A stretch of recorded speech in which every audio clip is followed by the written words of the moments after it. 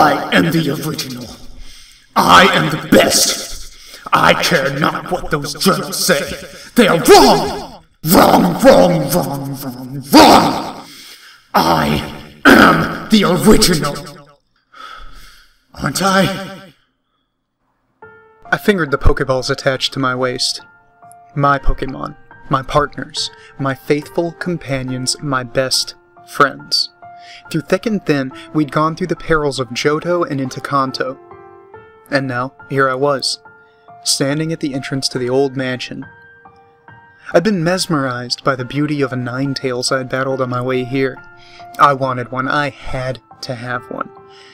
The kind trainer told me that Vulpix could be found in the old Cinnabar mansion, which was just about destroyed. Dangerous, but I was getting that Vulpix, whether this stupid mansion wanted me to or not. I double-checked my party, making sure everyone was set and ready to go. My Feraligatr, Beedrill, Noctowl, Umbreon, and Rapidash all seemed ready. But there was the question of whether or not he was ready. I bit my lip, having been told by a friend of the journals that were scattered around the mansion. He had pointed out the connections to my dearest boy, and I, of course, denied every single thing he had pointed out.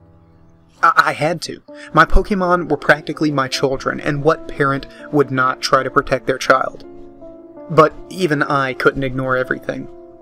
I decided to just keep him in his Pokeball for this trip, even if his psychic powers were good against the poison Pokemon that practically ruled the place.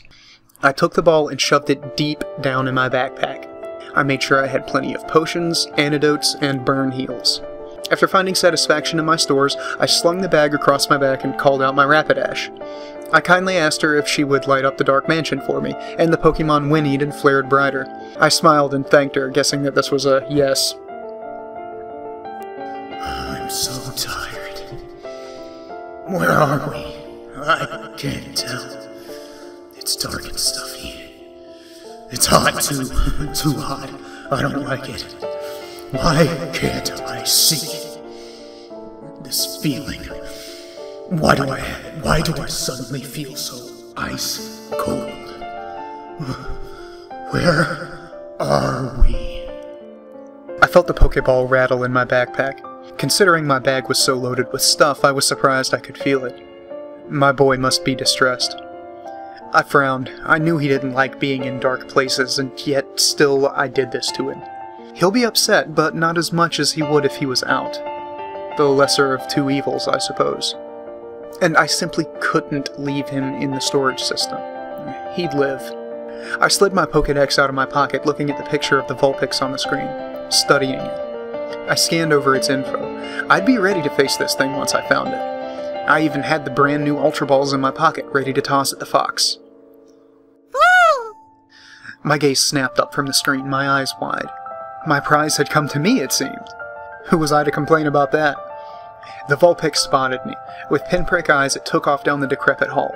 Grinning, I readied for Alligator's Pokeball and took off after it, my feet pounding on the moldy carpet. I feel sick. I have a headache. Is there anything for that? Maybe something for humans. Maybe it'd work for me too. I'm not too different from them after all. No matter how much it pains me to say so with some of them in the world. Huh? We're moving. Ugh. That sick feeling got stronger. The air smells familiar. Are we in a cave? No, it's not a cave. It feels too strange to be a cave. Let's see. There's mold in the air. The air smells stale. We're enclosed somewhere. It's too dry to be a cave. The air isn't dusty. There's ash. Something's burning, or has recently burned. That explains the heat, I guess.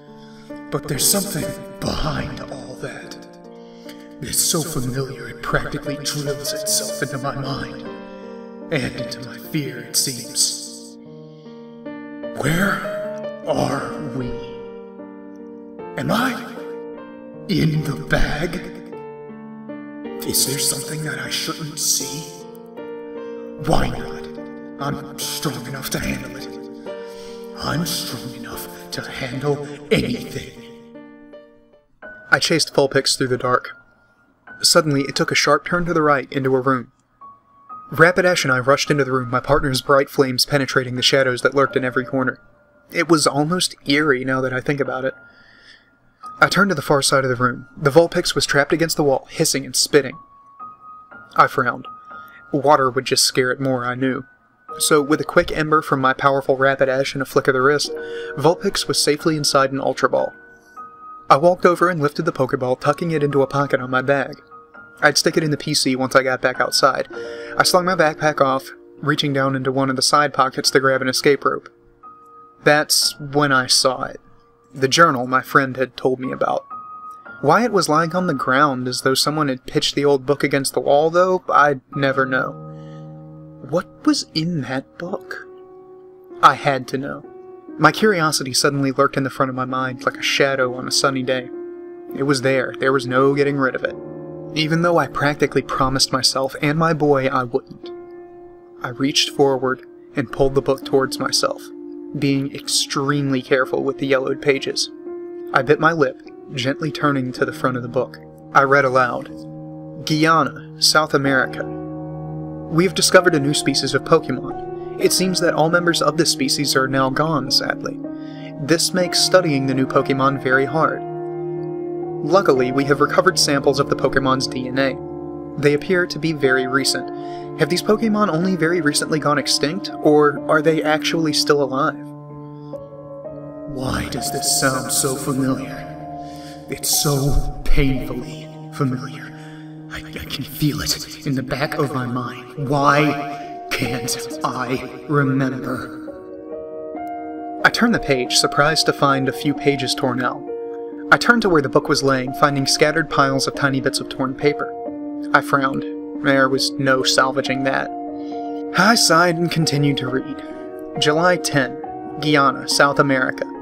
Due to its supposed kitten-like appearance, we have decided to christen the new Pokemon Mew. I smiled. Mew was a very cute name. Mew. Mew. The name is so easy to say.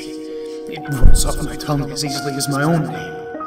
I can feel it burning in my mind. I know that name. Why do I know that name? I turned the next few pages, finding them torn out or simply destroyed to the point that only a few lines of text were readable. Finally, I came to something useful.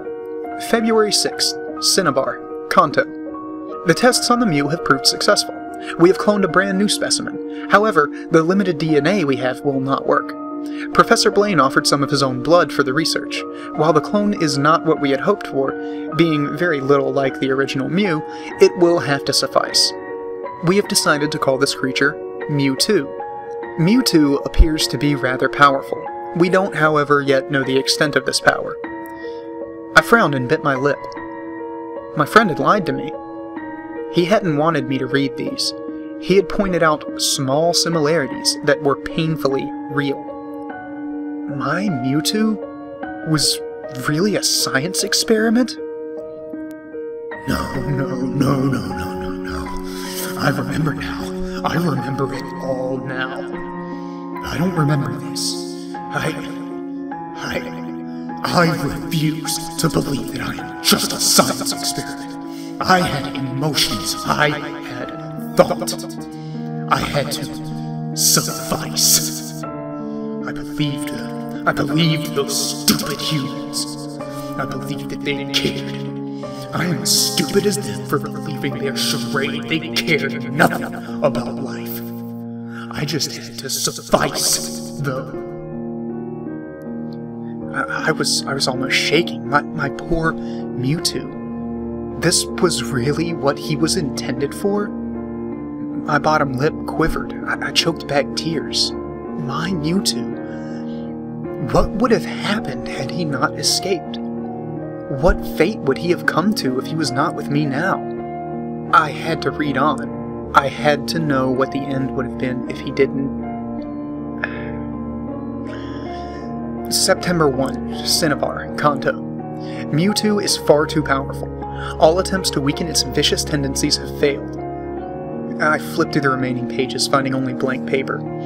I threw the book against the wall and slung my backpack over my shoulder. I jumped on Rapidash's back, trusting her to take me to the entrance. I just had to get out. I remember now. Oh, so vividly. But no matter how many times I run it through my head, it just seems like a story. I am Mewtwo. I am myself. I am no one's clone. I realize I'm pushing into my dear trainer's thoughts, but I don't care. It's better if someone knows what I'm thinking. I have to get it out. I am the original. I am the best. I care not what the drones say. They are wrong. Wrong, wrong, wrong, wrong, wrong. I am the original. Aren't I? No matter how many times I say it, I can't convince myself that it's true.